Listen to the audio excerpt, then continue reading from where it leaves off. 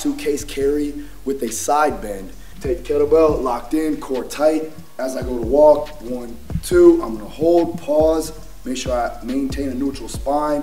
From there, I'm gonna irradiate, drive to the side, and then back up.